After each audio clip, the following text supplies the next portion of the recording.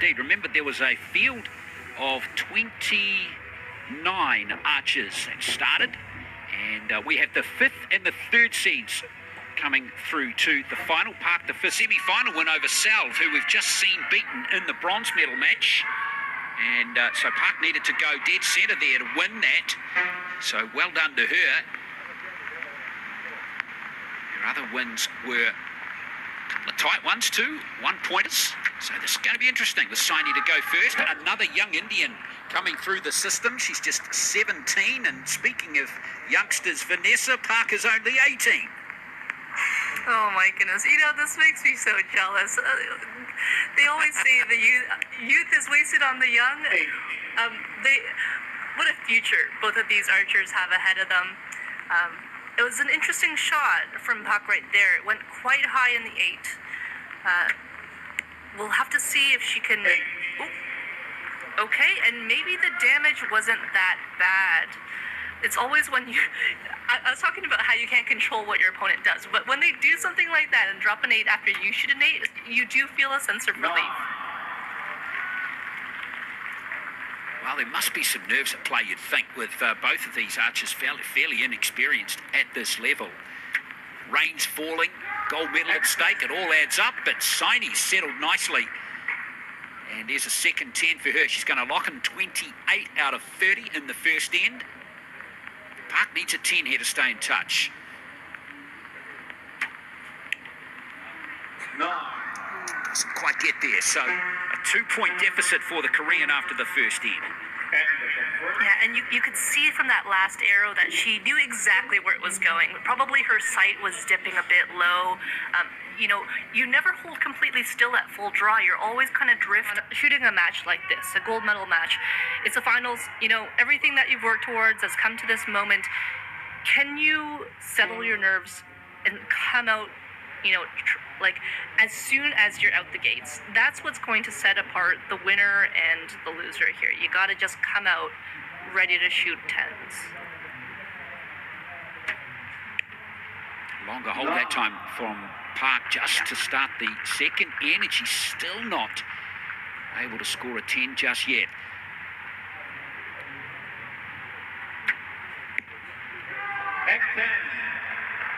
Yeah, she looks very Saini settled in. You can tell just by she's... Exactly. She looks very confident.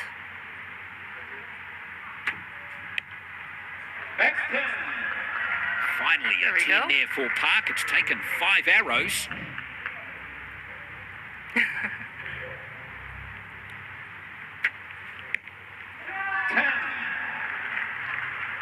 Okay, and without a doubt, Saini's dialed in. I wonder if Park can really trust that previous shot and just recreate it right now. There we go. Oh, she's going to lock in 55. Saini can extend that lead by another point with another 10. And look at those groupings of arrows there. She looks really good at the moment. Saini, 30 from 30. Just trust your training. You got to trust your process and just let yourself execute it. I tell you what, it's really nice to see Park just sharing a joke there or a relaxed conversation with her coach there. That, I think, is going to help in that aspect. It's such an important part of the sport, dealing with when you're not shooting. Because there's a lot of downtime in competition. Yeah, exactly. And these coaches need to know their archers so well. Maybe previously Cho didn't like to joke around and she wasn't that type of archer. But they need to know what these archers need at a given time and help calm their nerves. Well, Park's certainly looking more comfortable on the... Yeah, looking more comfortable rather on the shooter line now. It's 3 10s in a row for her. 9. And there's Saini just missing one. Their first in 5 arrows.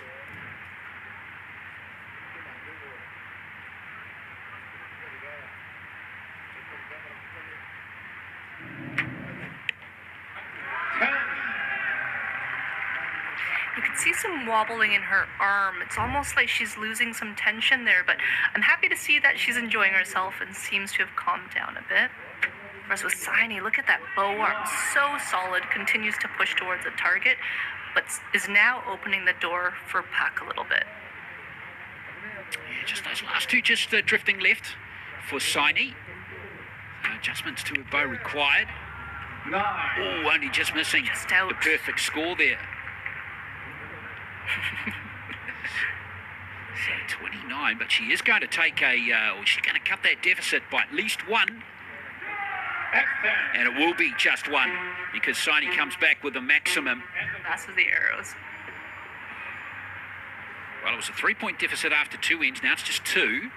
Parker begins the long haul back after a low-scoring start to this gold medal match, and that isn't going to help.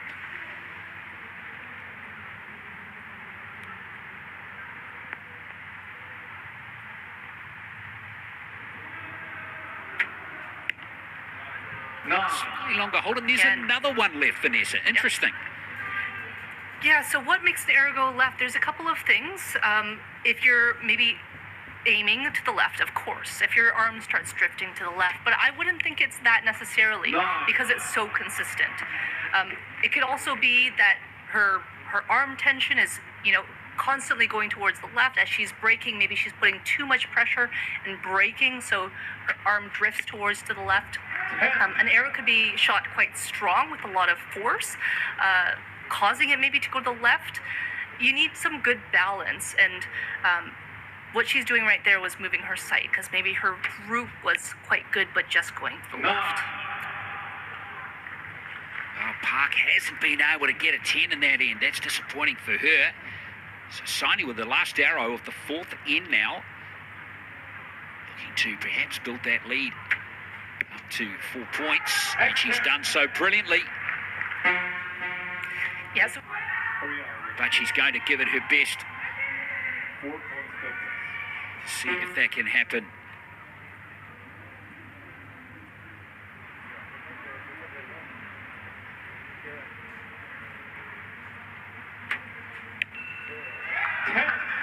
That's better. She needs 3 of those in this end to have any chance. And she's going to need Saini to drop her level just a touch too.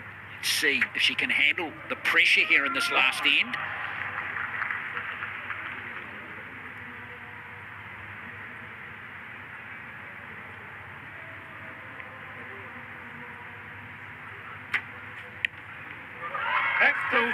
Doing her best to try and catch up. Saini now, very important arrow for her. Oh, down it goes.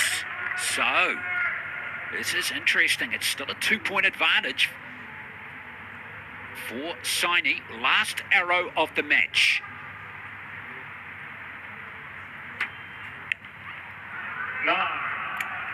Park just couldn't nail that 10. So Saini for the win needs an 8 or higher.